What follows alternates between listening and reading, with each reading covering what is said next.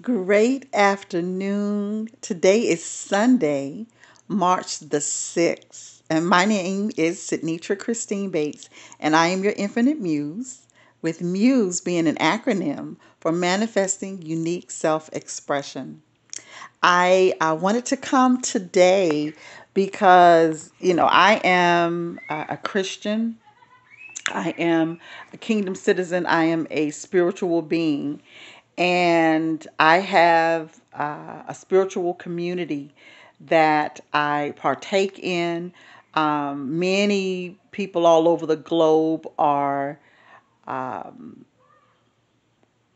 doing their fasts, and we call it our consciousness journey because it is the Lenten season. Last Wednesday began the Lenten season with Ash Wednesday. And if you want to know more about that, just Google it. Again, all over the world, people are celebrating the Lenten season. And with all that we have been receiving through the teachings, through the book that we're reading, Keys to the Kingdom by Dr. Darrell R. Pulley, it's so much that's happening. And I was in meditation and prayer and just before the Lord, and it came to me that those things that I have desired, I'm watching the planet respond. And there are times when I feel that which I desire to do is somehow being hindered by what's happening in the world, but that's not true. That is not true. I choose to see it as God sees it. I choose to know that I am right where I'm supposed to be. I choose to trust that everything in my life is happening in divine right order. And I cannot be ahead of God. I cannot be behind God. I am in lockstep. And that's from Kingdomology 101. And I choose to trust principle. I choose to trust that God is my source and that Spirit is leading me to every resource. And even as I continue to pursue that which God has placed in my lap, my comforts, my hands, that indeed, because it is God's vision for my life, the provision is already made. And so I want to encourage you today to be encouraged, to not allow what's happening in the earth, to not allow what's even happening within 2 to 3 to 5 to 10 feet of you. Because the very thing that you have come here to do, the very thing that I've come here to do, it shall be done. I trust the scriptures that good work that God has begun in me shall be seen through. Absolutely. And I trust that my consciousness in Christ is expanding. I trust that I am the beloved offspring of God. And I cannot lose. I am a winner. I put my gloves down, y'all, and declare the victory because I am indeed victorious. And so are you. God bless you. And so, very specifically, I recognize that because I am here to lift up and highlight the very existence and the blessing that creatives are. I believe that creativity is, in fact, part of the balance that humanity is craving. And those of us who create from our beings, those of us whom God has uh, assigned and anointed for artistry and authorship and being an artisan, those who use their hands to create, we don't do it for the sake of doing it. It is a part of who we are.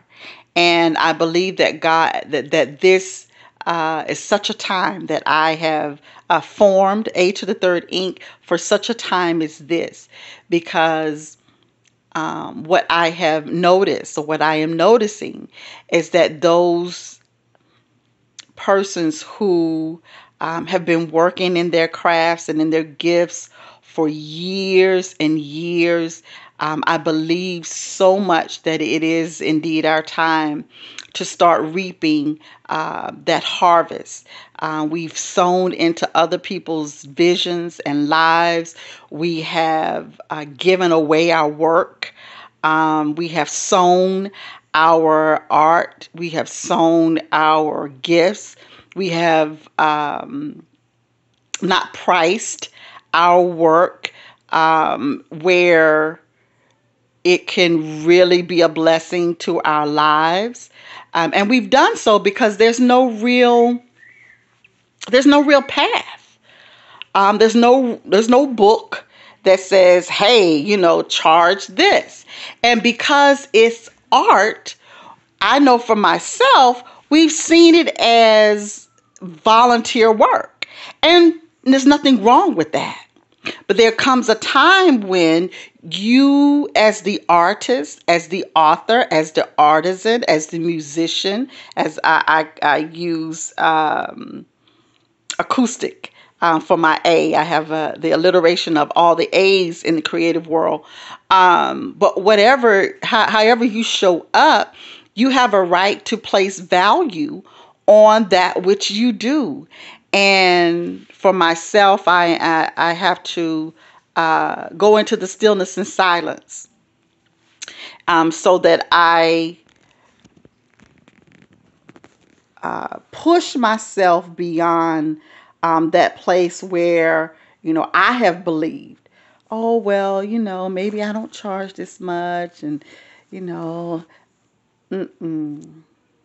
No, I value my gift.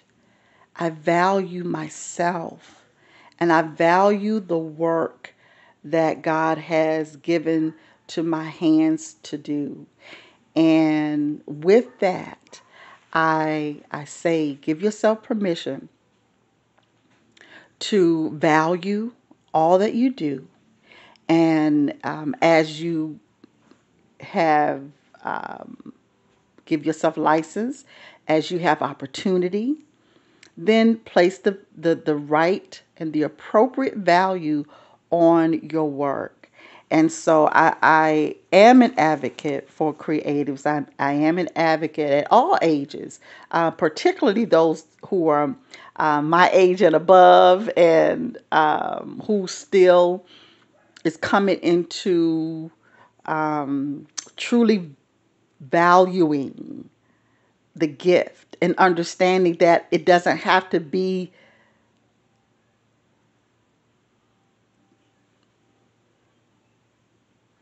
a supplement.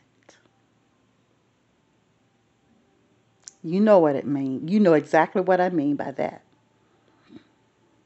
I believe that my gift, your gift, with an S or without, can supply that which you and I need to live day to day. Just as if those who go out to their offices, they expect to have an exchange from what they do every day, and every 2 weeks or every month or every week, there's an expectation for compensation. We have the same right to expect that. God is our source.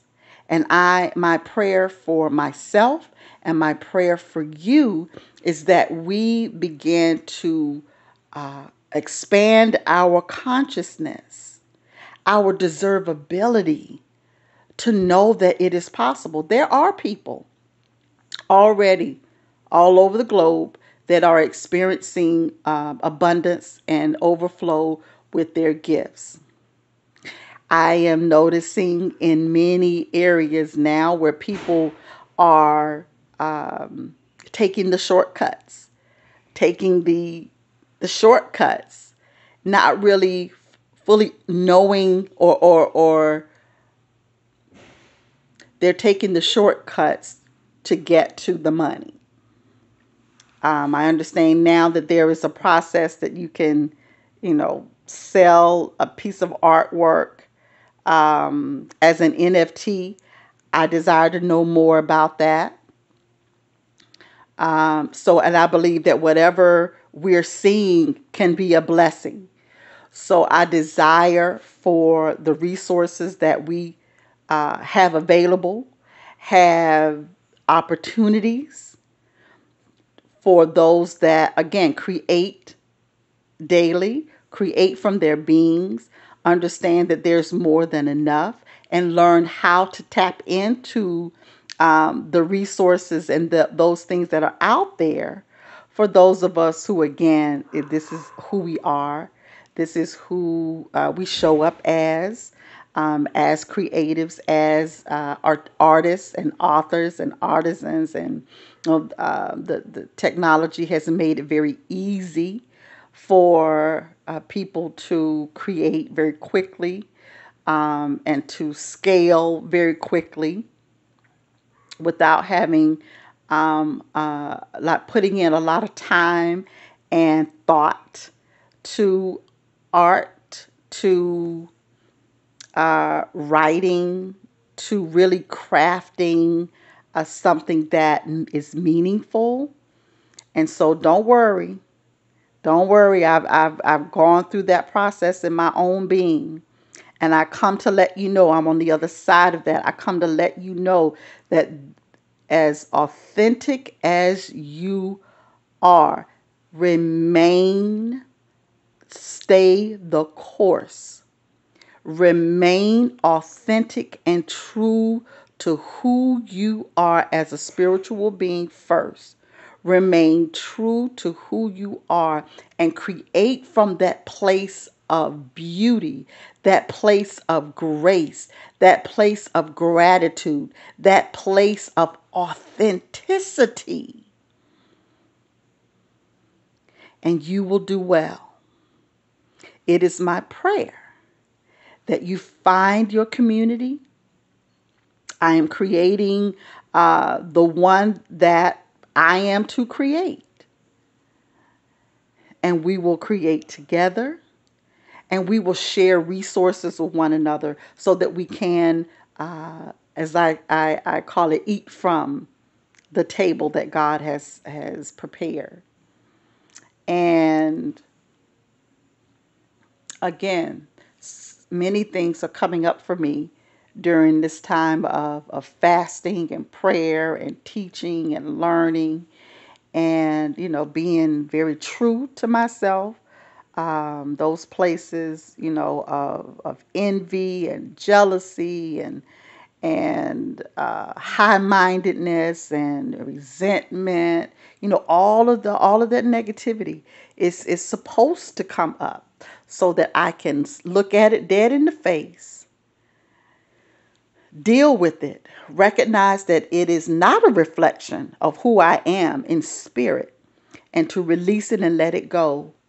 Release it and let it go in love, knowing that all is well. Knowing that all is well. Remain true, remain authentic, and continue the course. And God will open up the resources, open up the opportunities, open up the possibilities, open up the transactions that are needed for you and I to feel compensated and whole regarding our gifts. Because my gift is a part of my ministry. I recognize that.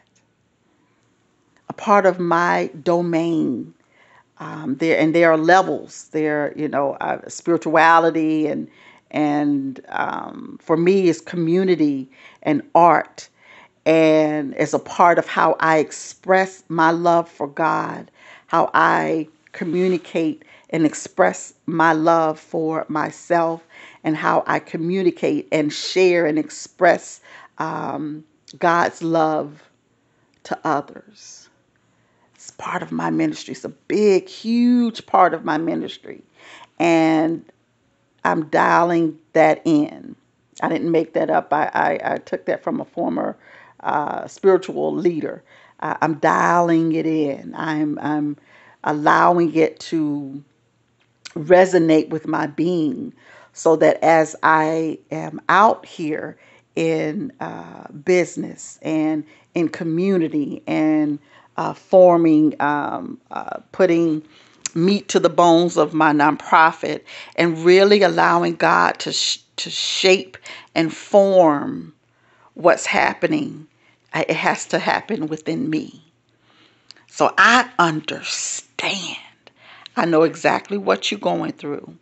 And I'm here. Again, I know I'm usually very bubbly and off the chain, but I really wanted to come very serious, very loving, to let you know that I too, I have those moments.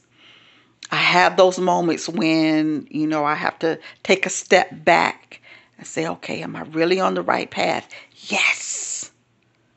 My one word for the year is yes, with an exclamation point. God has said yes to me. I have said yes to God. I have said yes to my path, and I won't take it back. I won't take it back. So I bless you. I appreciate you. And I behold the Christ in, through, and as you. God bless you, and we'll see each other again real soon.